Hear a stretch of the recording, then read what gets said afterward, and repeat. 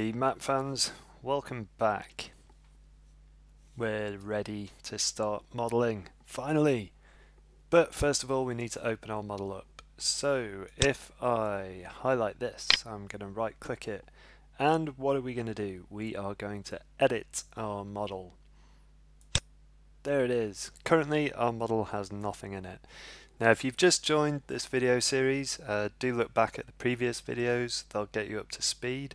But if you want to know how to make a model, this is a quick video to show you exactly how to do that.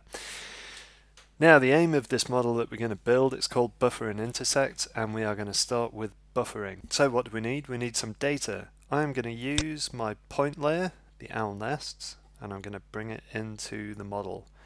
So we can just drag it across, and there it is. Owl nest is in. Fantastic. Next we would like to do some buffering of our owl nests. So if we go to Analysis Tools, Buffer shows us proximity, and we can grab the Buffer tool and drag that one in. And you can see that the Buffer tool is automatically connected to an output feature class. This is looking very good. The buffer tool currently looks a little bit pasty, it has no colour to it, so that's because it doesn't have an input. And if we right click on the buffer tool, open it up, and now we can start setting what we would like to do. So I'm going to change some of these settings. For our input features, I'll use our owl nests. Marvellous. And for our output feature, you can see because we've previously set our scratch and current workspaces that it's defaulted to our project-data.gdb. Great stuff. And what we're going to do, instead of using a linear unit, if you remember in our owl nest attribute table, we had a buffer distance column. So we're actually going to use that field to dictate what the buffer distances are going to be. So if you're using your own data, do make sure that you include a buffer distance column. And the next thing we're going to do is dissolve type none, method planar. Reading about these methods, this can be quite interesting, so do have a look at those if you'd like to. Dissolve type's fine as none.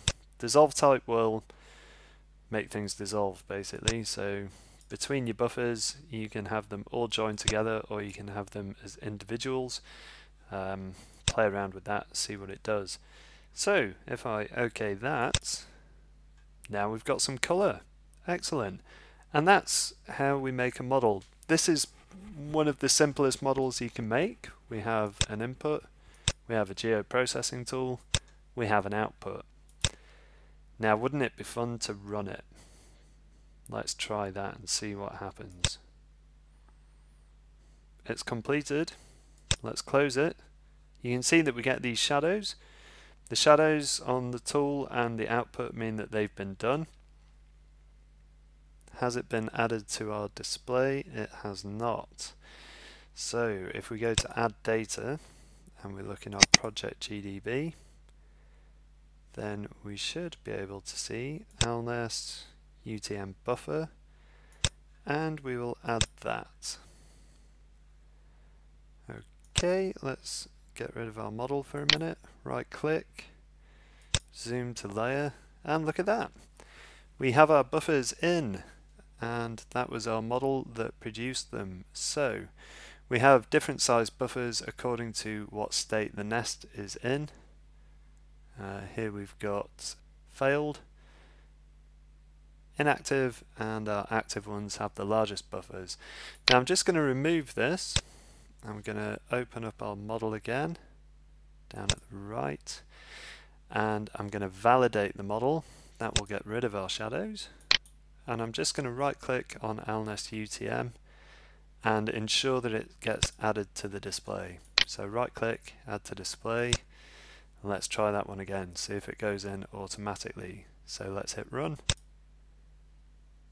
Yeah, there it is. Over here, that has gone in automatically. or auto-magically, as people like to say these days. Alright, so next time we will have a look at how we can add the intersect tool.